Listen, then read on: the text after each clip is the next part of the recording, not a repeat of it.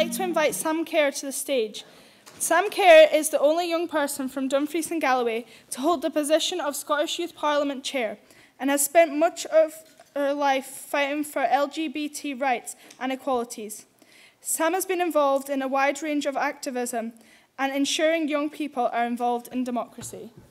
I'm going to talk a little bit first about why I'm here, because you're a bit confused. So the reason I was asked to come here today was to talk to you about the journey that young people can go on from being a young person to actually being somebody who makes something happen. Because I bet you're all sitting here thinking, yeah, but I'm just a young person. What difference can I actually make in the world? So I'm probably a really good example of someone who was just like you. I was just a young person who just wanted something to change.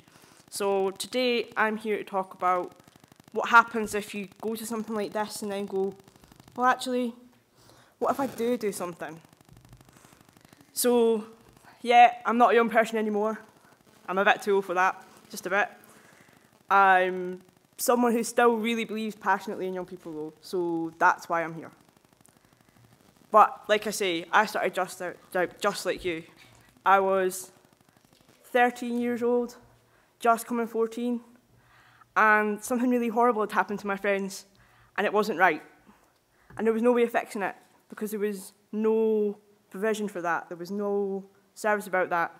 It was back a really long time ago when we weren't allowed to talk about LGBT issues.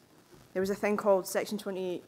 None of you will probably ever have heard of that, but it's basically a piece of law that meant you weren't allowed to talk about LGBT issues in schools or in centres like Oasis and stuff like that, or any of the youth work provision that we provide.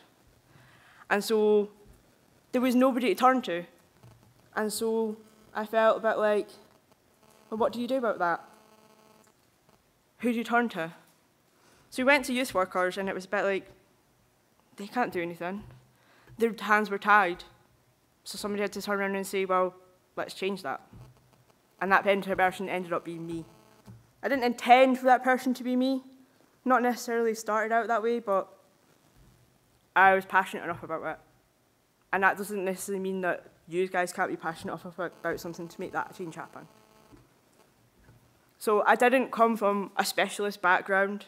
I was just a regular young person who just wanted to change something. I really, really hated seeing inequalities. I don't know if you will understand this when I say this, but there's different types of inequalities in the inequality strand. So we talk about LGBT issues, we talk about disability issues, we talk about ageism, sexism. Are these kind of words that you have heard? Nod if you agree. Yeah? So you might have heard of these talked about today. Some of these issues are the things that we would call inequalities.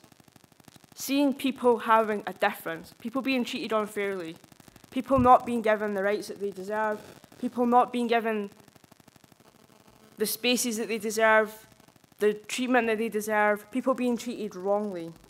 That was something I was passionate about.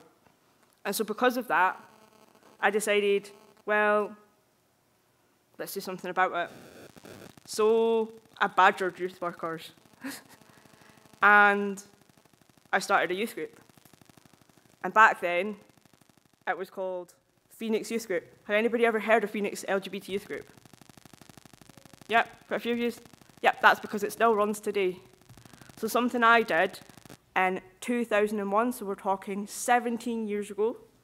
Something I did 17 years ago when I was 13. Yeah, that shows you how old I am, sorry. Something I did all the way back then is still working now because young people still need it. But I was determined that young people wouldn't have to go through what I went through and what my friends went through as young people, because we didn't have anywhere to turn.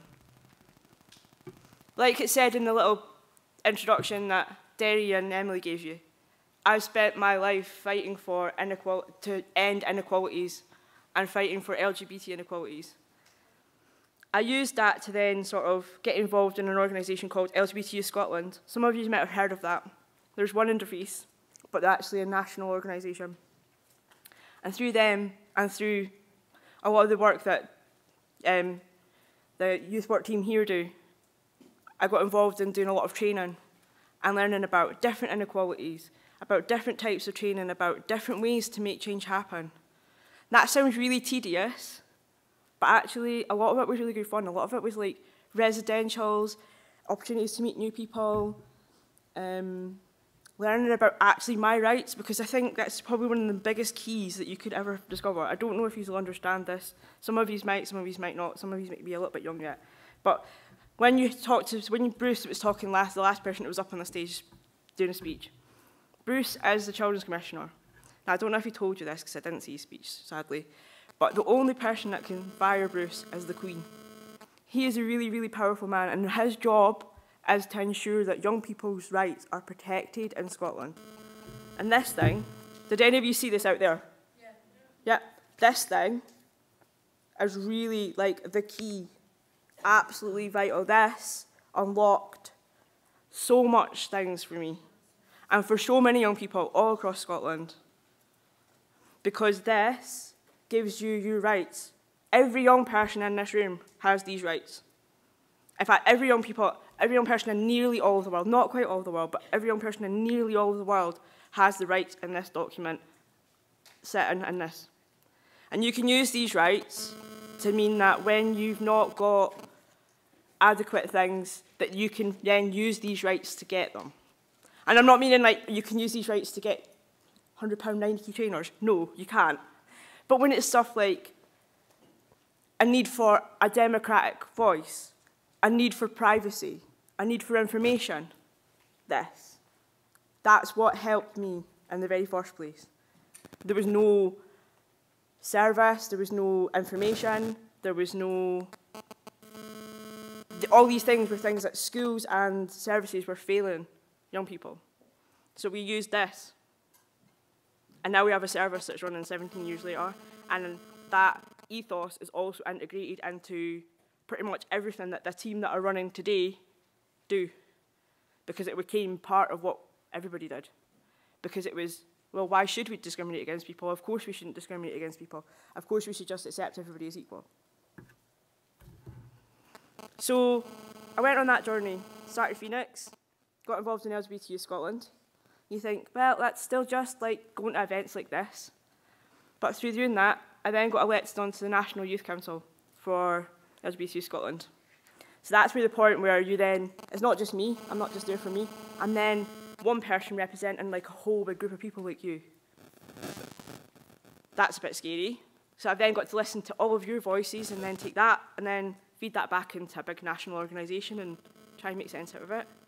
And represent every single one of yours. So if you can imagine, if I was to ask every single one of you, do you like Kit Kats? Everybody would totally have a different viewpoint. But it might be quite similar, but it might not all be the exact same answer.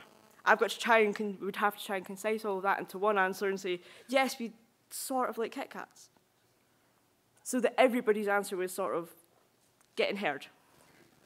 But that got a bit scarier, because from that, I went from representing all the, so that's effectively all the LGBT young people in Dumfries and Galloway I was representing, to then being elected to the Scottish Youth Parliament. Now, have you heard of the Scottish Youth Parliament? Yeah, there are banners somewhere over there, I've seen it. So the Scottish Youth Parliament is basically the Scottish Government's version of youth democracy.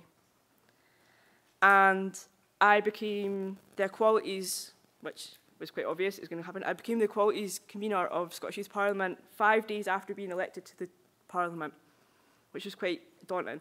So when you become a convener of a committee, you're not just a regular member where you are like representing all the people in Dumfries and Galloway, all the young people in Dumfries and Galloway, which is really daunting because it's, what's the current statistic, Emily? Is it about 66,000 you're representing? Something like that? You're about 66,000? No, 32,000. Yeah, 32,000, sorry. My bad, my maths. So 32,000 roughly you're representing, something like that. And then, no, that's in total. Doesn't matter, ignore my maths. You're representing a lot of people. And you've got to concise that, and then represent that back into the whole of the Scottish Youth Parliament. But then you then become the convener of a whole committee, and then have to focus that whole committee back into the board of chairs, so you basically sit on the board that runs the whole of the Scottish Youth Parliament. So you're then not just a young person, you're then a trustee of a company. And that company then has a turnover of £500,000 a year. But it's not, because it's a charity, but it's a big, scary thing. I think I was 21 at the time. So it's a big, scary thing. So I did that. I did that for a year and a half. And the whole purpose of me doing that was because, I wanted to take another step up the ladder to try and end inequalities. I met with the Scottish Parliament, Scottish Government and stuff, because I wanted to make change happen. I wanted to do things that would actually try and improve things for LGBT young people. And that was the start of the Equal Marriage campaign. From doing that, when I was chair of the Equalities Convener, that was when we started the Equal Marriage campaign. And it was the person that took over that convenership after me that pushed it through. So that was quite cool. And then from doing SYP, I then moved on to doing stuff like local stuff. So from when I was doing that, I went on to do some local stuff. So there was a really horrible point where it looked like there was going to be loads of services shutting.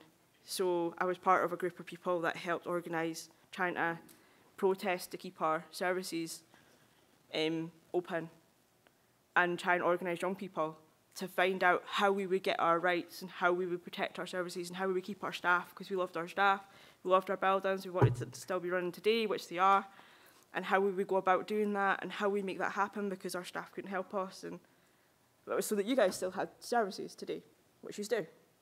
So somebody had to do that, and it had to be young people, and it had to be us.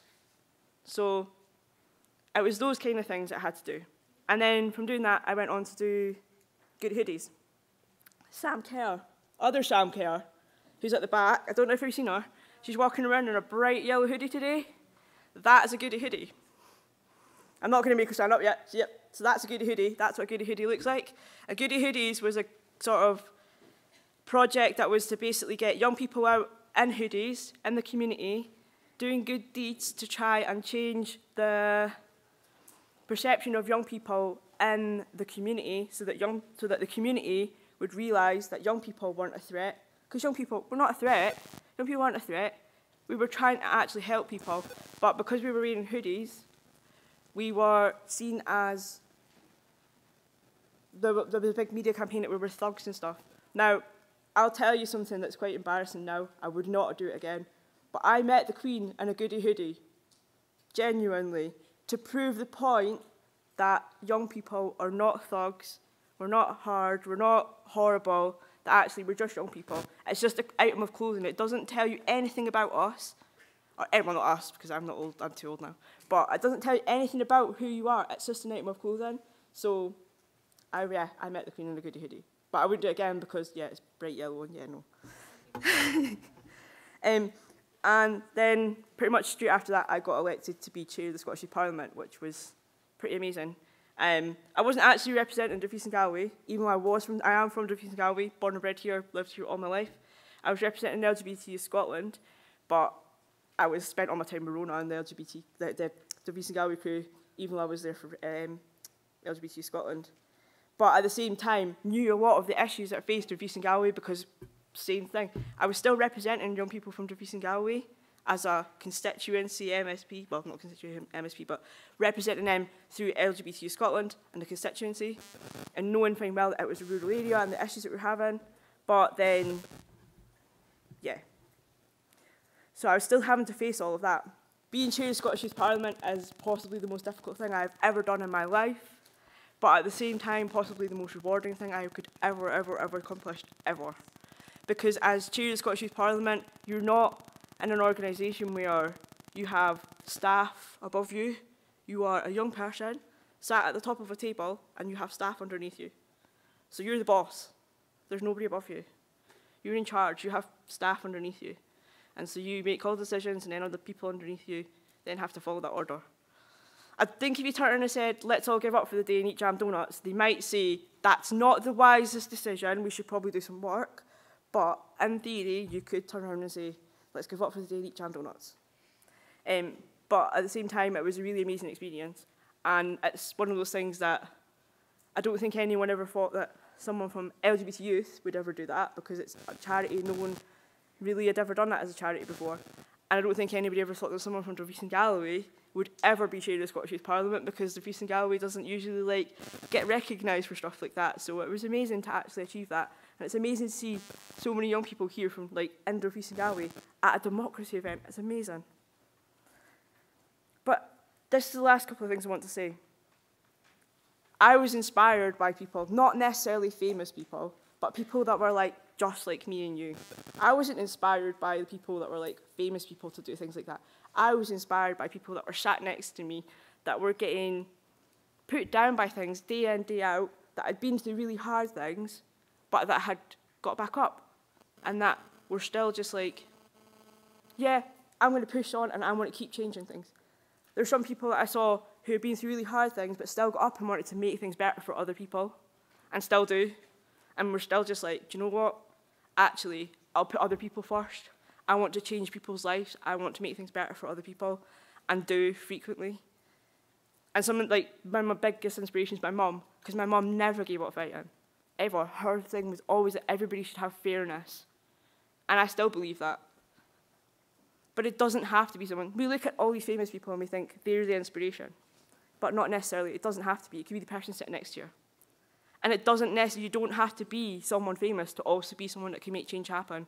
You could be Joe Bloggs, you could be the person sitting next to you.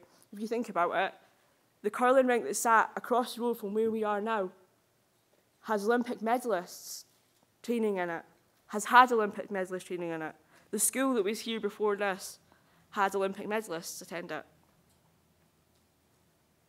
Did they know that they were going to be Olympic medalists before they went there? No, they didn't. So why can't it be one of you? Why does it have to be somebody else that is the person that changes things or can achieve something? So on that note, take the things that you've learned today. Today was a really good chance for you to have learned something. You have had some amazing people come in and talk to you about things, to inspire you, to give you some tools to take away. Use those as building blocks to go away and make a change happen. If that's what you want to do, not all of you will want to, but if that's what you want to do, if that's that little fire inside of you, use it to make that change happen. And then go and build on it. There's support there, there's groups, there's tools, there's all sorts of stuff. But make that change happen. Don't wait for it to be somebody else. It doesn't need to be somebody else, it can be you. It's up to you guys now, that's it. It can't always be like the next people, it's you guys now. We're waiting for you guys to do it. Okay. Thanks, guys.